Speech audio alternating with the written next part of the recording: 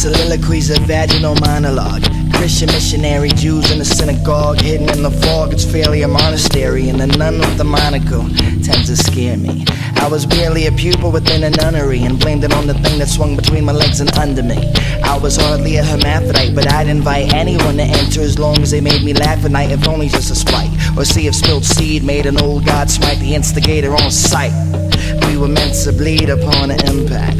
Adam's calling up and asking for his sin back. It's sort of like the skeleton that's asking for his skin back. And I would tell him paint the walls, but they've been black. In fact, here's a needle from the haystack, just in case you need to make your way back.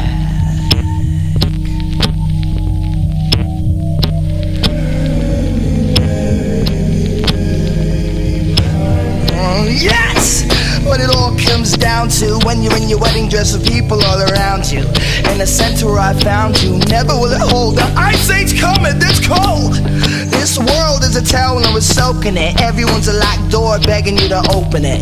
Though I'm sort of like a locked chest, fetus in the coin locker at the bottom of the Loch Ness darkness, cradling and pulling down the lark's nest wingless, cycling its own dark breast. But the thing is, I broke away and I confess. The brother and the sister's coming in like cess, and anyone of whom I may have been, I jest. And I'm sure to take it all back when I rest, and God forsake another significant other underneath the stars and moonbeams and astral cars.